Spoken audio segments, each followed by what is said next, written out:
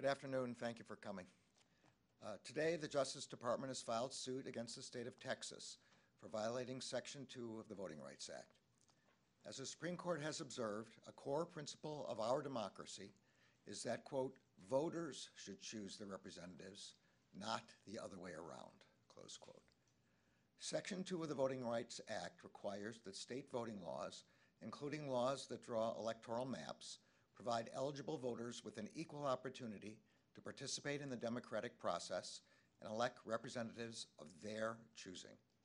The complaint we filed today alleges that Texas has violated Section 2 by creating redistricting plans that deny or abridge the rights of Latino and Black voters to vote on account of their race, color, or membership in a language minority group. In a moment, Associate Attorney General Gupta will describe our complaint in more detail. As many of you know, in 2013, the Supreme Court effectively eliminated the preclearance provisions of the Voting Rights Act, which had been the department's best tool for protecting voting rights. Earlier this year, I noted that this redistricting cycle would be the first to proceed since 1960 without the protection of preclearance. But I also said that the department would use all available authorities and resources to continue protecting the right to vote. In September, the department published guidance based on decades of precedent, explaining that Section 2 prohibits vote dilution. Vote dilution occurs when an electoral practice minimizes or cancels out the voting strength of members of a racial group or language minority group. When we issued that guidance, I noted that discriminatory redistricting schemes are illegal and that the department would assess jurisdictions' compliance with those laws during this redistricting cycle. The department's career voting law experts have assessed Texas's new redistricting plans and determined that they include districts that violate the Voting Rights Act. Last month, we filed a separate lawsuit against the state of Texas alleging that Texas Senate Bill 1 improperly restricts the assistance voters who have a disability or who are unable to read or write can receive in the voting booth. Last week, we filed a statement of interest in Arizona litigation to explain that private plaintiffs had plausibly alleged that certain new voting laws in that state were passed with a discriminatory purpose. We also filed a statement of interest in Florida litigation explaining, among other things, that private parties can bring claims to enforce the Voting Rights Act. In all of these matters, we have carefully assessed the facts and the law before taking action. I am grateful to the dedicated staff of the voting section for their work today and every day to protect the right of all eligible citizens to vote. Before I conclude, I want to again urge Congress to restore the Justice Department's preclearance authority. Were that preclearance tool still in place, we would likely not be here today announcing this complaint. I will now turn the podium over to Associate Attorney General Gupta. Thank you.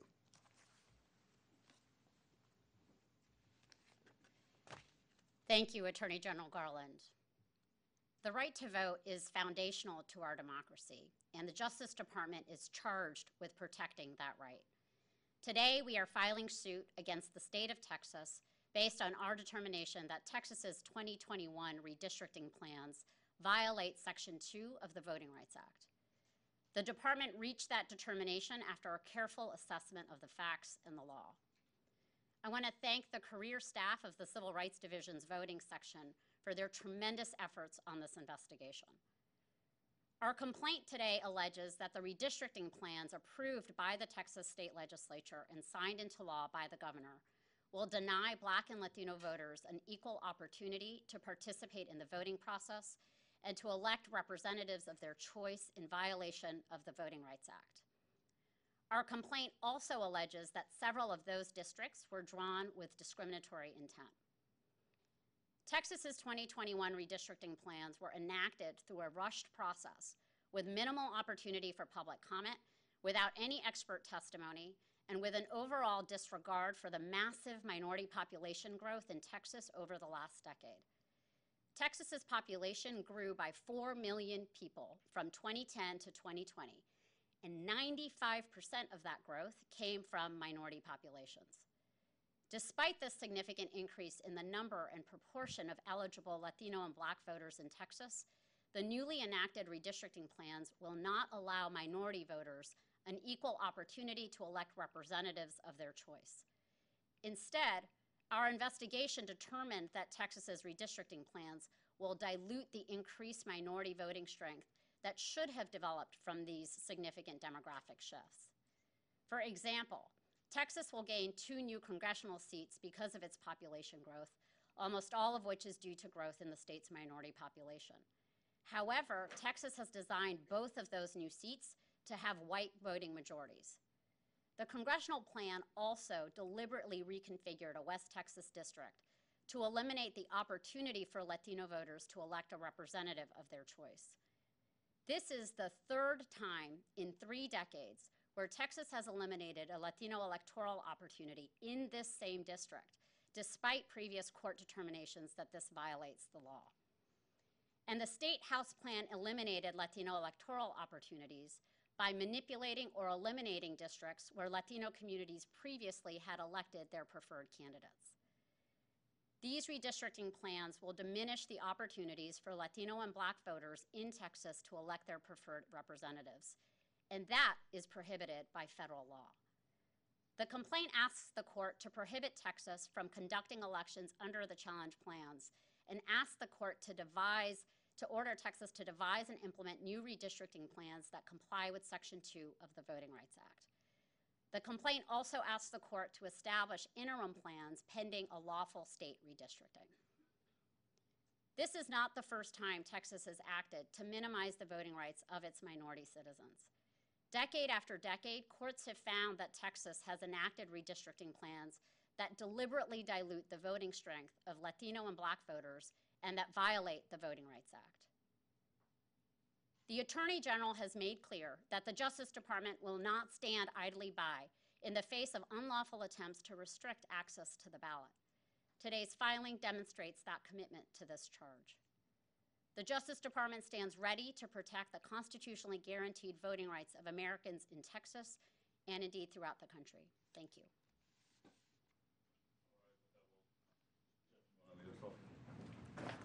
Attorney General Garland, we've learned that you're going to meet later on today with Emmett Till's family to discuss the final investigative report.